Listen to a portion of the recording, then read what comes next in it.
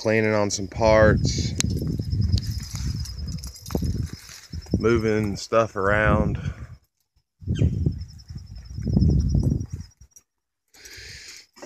It's raining, so painted those.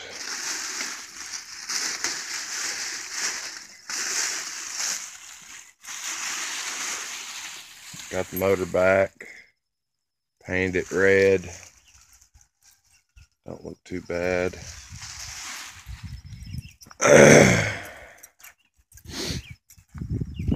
Still pedaling away at stuff, but you know, having to drive that now.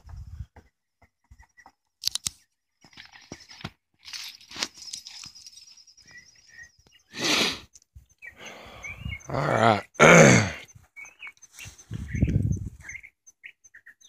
Hopefully y'all can see this. Painted the aluminum parts, aluminum. I tried cleaning them and everything, but you know, unfortunately, old aluminum tends not to be very easily to clean. So I just painted them.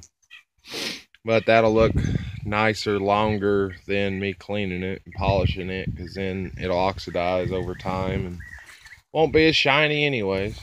But aluminum parts, still got to clean some parts. Engine sitting there. That stupid thing collects water.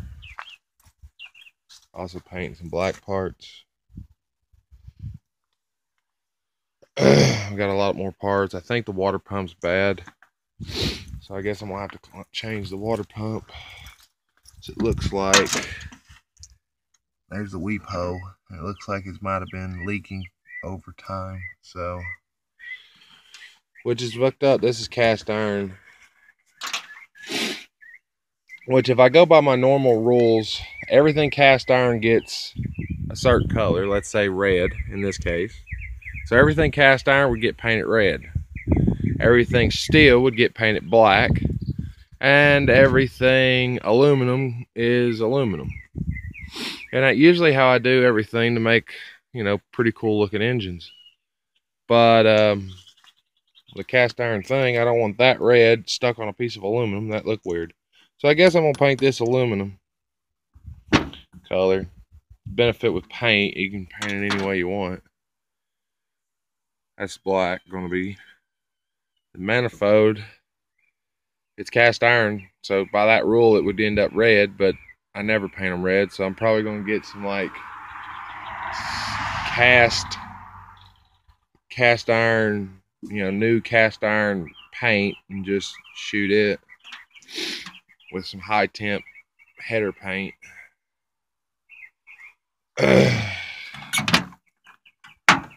So I painted to pull these black. There's a few more things.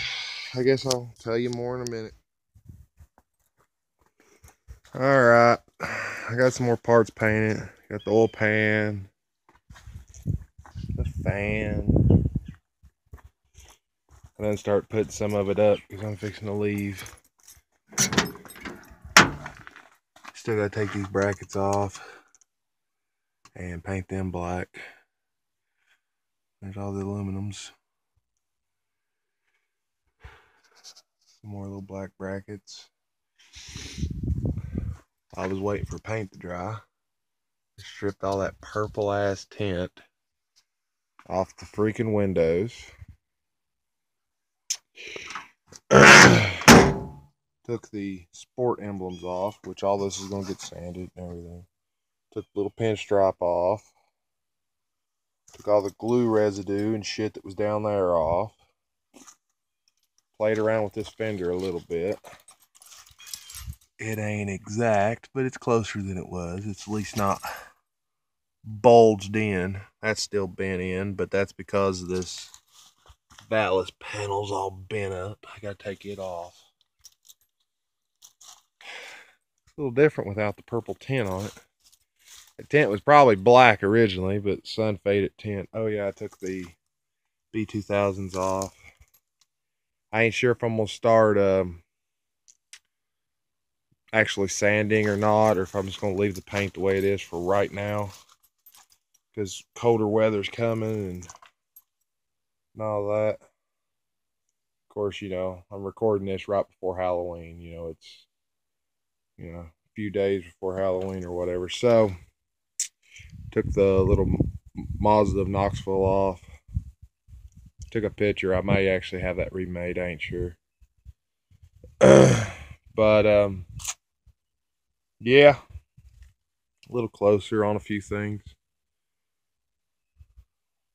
It most likely will get retinted, but I don't know if I'm gonna get it running and driving, leave this paint for a while, and then fucking screw with doing the body work and stuff while I drive it, or I might start fooling with doing the body work and stuff now. I don't know.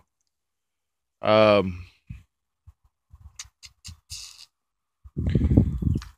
just noticed earlier that this thing has a big ass floor mat in it, which seems to be fairly dry rotted. But I was thinking, hell, I could take and cut that up and remake the darn little mud flaps that's underneath there. But as dry rotted as that is, I probably won't do that. Might find another big old thick piece of rubber like, because that's pretty thick shit. If it wasn't so damn dry rotted, I'd use it. I can use it, cut it up, and use it as a throw mat, something that I can throw underneath a car to crawl around underneath. That wouldn't be too bad. Still ain't cleaned those. Funny thing is that silver, because here's where I sprayed. Right here is factory silver. Right here is spray paint silver. Can you tell the difference? How about if I give you some shade? Very little. You can see a little line there. At least in the camera I can.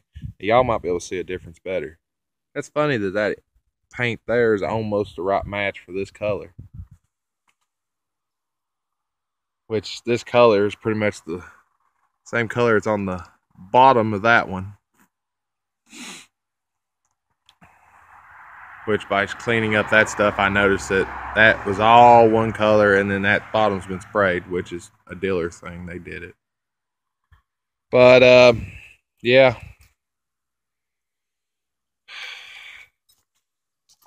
Guess that's all, folks. Bye.